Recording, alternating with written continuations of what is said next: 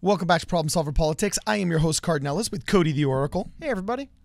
And today we're asking a big question. Is there going to be a second Trump stimulus check? Okay. All of us are aware of the checks that went out last month. Famously, they had Trump's name on them. They were actually just indeed a stimulus check, not a UBI check, but they were extremely popular, gave a lot of relief to a couple of, not a couple, but, many people that weren't able to make ends meet during coronavirus. And the big question is, during these extended lockdowns, where we're getting announcements that, for example, California won't be out until July or August, or in some cases, September. Los Angeles, sorry. People are asking, is there going to be another Trump stimulus check? So we're going to dive into the details and see what Congress is up to right now, and indeed try and answer that question. Will there or will there not be another check in the mail, or if you filed your taxes electronically, direct deposited? Cody, tell us what is going on. I guess right now the biggest thing going on is that there's a bit of an issue going on, and what do you know? There's some political stonewalling going on. But we'll get this from the article. So Democrats have included two deeply polarizing proposals in a $3 trillion stimulus proposal. Sorry. This proposal twice, he does.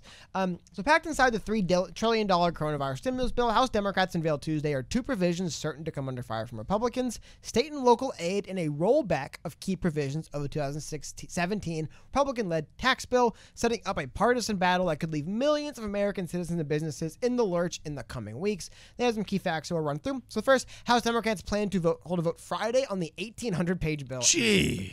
And which includes more than $500 billion in aid for state and local governments, and reinstates the so-called SALT itemized deduction for 2020 and 2021. Okay, I got one thing to say. That is only 200 pages short of the infamous Obamacare bill that was 2,000 pages that was passed. Like, nobody can read it.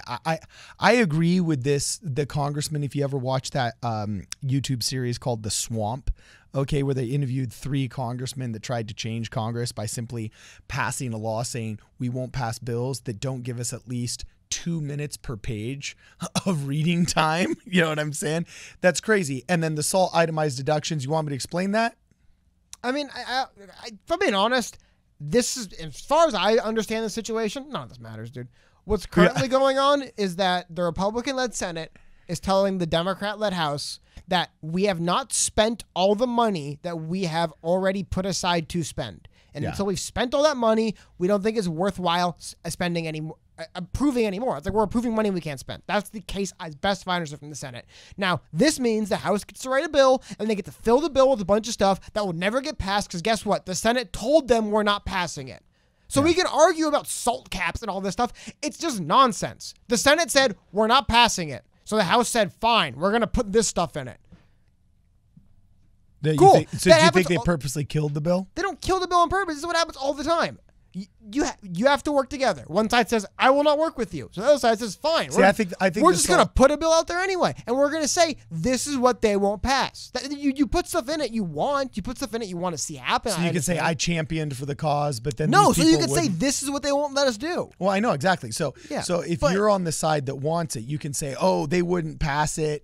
We're the opposite side. I think the SALT cap is important, though, and I think that might be the thing that kills it, because previously people like me could write off of federal taxes what some of our local taxes were. Hold on, what are we arguing about again?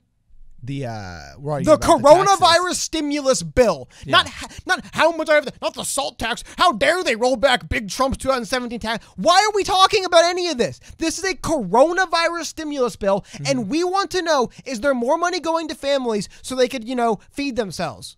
Sorry, we got to bicker about tax codes from 3 years ago instead, because this bill isn't getting passed no matter what's in it. Because the Senate said, why haven't we spent the money yet? Whether that's reasonable or not, don't know. I haven't looked all the way into it or not. All I'm saying is, this happens all the time in politics. One side says, we are not going to work with you. So the other side just moves forward anyway, and it's a big waste of time. 1,800 pages that do not matter. Think about that. 1,800 pages that just don't matter. What were some of the other stuff that was in there? How many bills? Oh, all kinds of stuff. But how many bills did the House pass before the first one actually got passed by the Senate and signed by Trump? Oh, goodness gracious. Like 5 or 6. Yeah, it was on its like 5th or 6th iteration. Do you think when these bills go to vote, like when it finally gets to the voting part, You think the people involved know if they're going to pass or not? You think when they're drafting this, the people drafting it know if it's going to pass or not? Like, come on, man. I'm not so cynical, Cody. I like to think that these... It's just, they're human beings. They talk. They could say, you know what? If you give us a bill... They are honorable men fighting for their representative constituency. What does that even mean?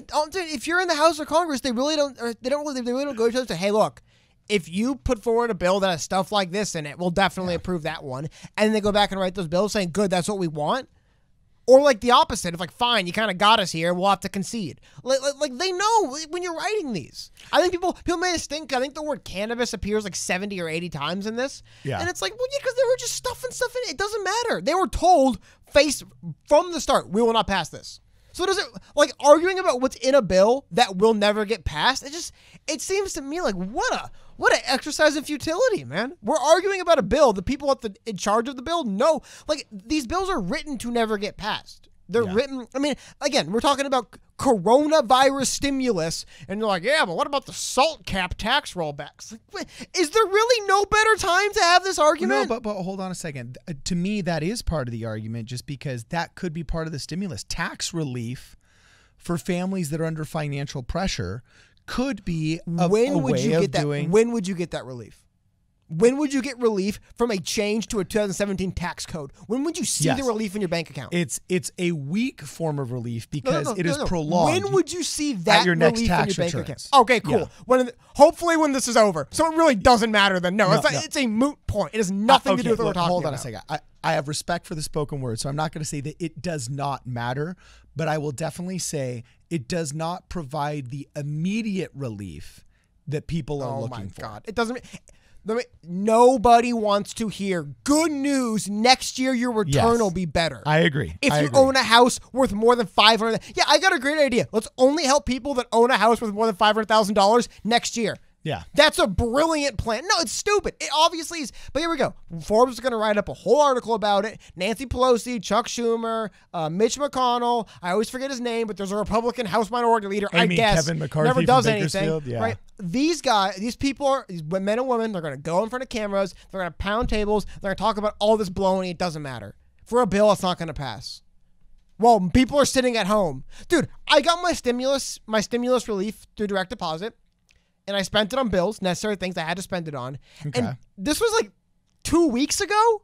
The other day I come home, I get a letter from the IRS. I'm like, God, yikes, got a letter from the IRS. It's like, good news. Your stimulus check was approved and sent. It's like, dude, it's gone already. What do you mean good news? Yeah. Thanks. I guess that was great. Now it's gone. Now I have nothing does this letter tell me about my next one? No. But I got good news. Nancy Pelosi's going to fight with the Senate over reducing income tax. So not income tax, but reducing tax rates on homes over a certain value. So next year in your returns, you'll see something. Yeah. Does this matter to anyone? No. But we're going to argue about it. We're going to talk about it. Why? Seriously, why? What does any of this have to do with another coronavirus stimulus check? Not much. Not much? How about nothing, dude? There's nothing to do with stimulus at all. Nancy Pelosi proposed, I think it's up to $6,000 per family in this. Well, it's Nancy Pelosi, the House of Representatives, which is led by the House Majority Leader Nancy Pelosi, but $6,000 in stimulus payments.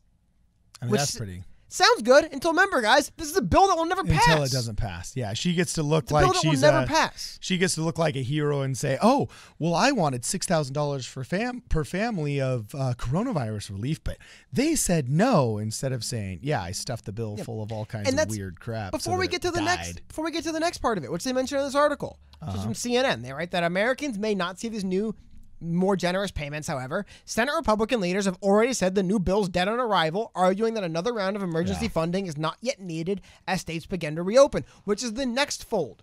While Los Angeles extended lockdown orders for another 3 months, everywhere isn't. Places are lifting them. So it's kind of weird. The federal government is, and right or wrong, there will be a wing of the government arguing we're reopening states. Why do we have to pass an even more ambitious relief bill now? To the point where the Senate said, look, it's not passing. Again, I want to read this to you guys. This is in this third paragraph of this article where they say, Senate Republican leaders have already said the new bill's dead on arrival. Now let's see how long we go on arguing. Oh, actually, this is a good one. It's a short one. I've seen, but there's pieces going on. Look at this going on and on about. Oh, another short one. Thank God. Sorry, I don't have the. I actually closed the longer ones because I remember reading these articles going like, okay, but who cares? Like It's all like people have said this will never go anywhere. It will never pass. We're not getting anything. But I don't know. It's getting Mitch and Nancy up there to argue some more about tax credits. Like, dude, what is this? Nancy? That actually sounds like an old married couple from the 50s. Oh, we're going to get Mitch and Nancy up there. They might as well be. What else do they do for anyone, right? So they're just a dysfunctional family that needs to go to therapy. So anyway, let us know what you guys think below. I personally, I don't think it's coming, because I don't see Congress being able to functionally do their job well enough to provide any kind of immediate relief. And I still maintain that UBI is better. This is just ultimate proof that UBI is better.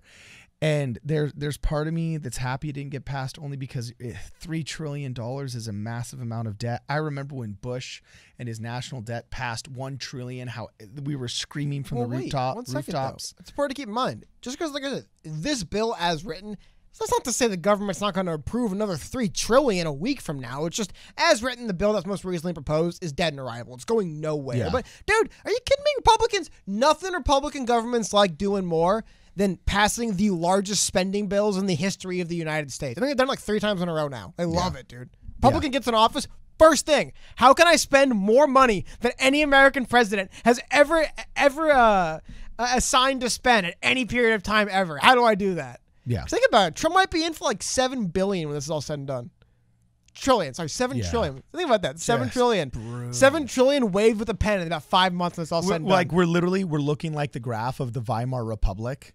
You know what I'm saying? Where the value of their money and the hyperinflation just like spiked over a 7-year period. Telling you, nothing Republican voters love more than seeing the deficit go up, man. Because those are the only people they elect. Yeah. If you're not gonna vow to assign more funds to be designated to just things than anyone else of all time, are you even a president, man? Yeah, it's brutal. So, let's continue the conversation below. We want to hear what you guys have to say, and we're going to try and respond to as many as we can. Follow us on Twitter at PSP Radio 1. I personally don't think a Trump check is coming, and it's all the more reason why we still have to continue pursuing universal basic income, because if not, they're just going to crash the monetary system. That's just the way I look at it. Through debt, they're going to crash it. So anyway, let us know what you think below. This is Problem Solver Politics. We'll see you guys in the next video.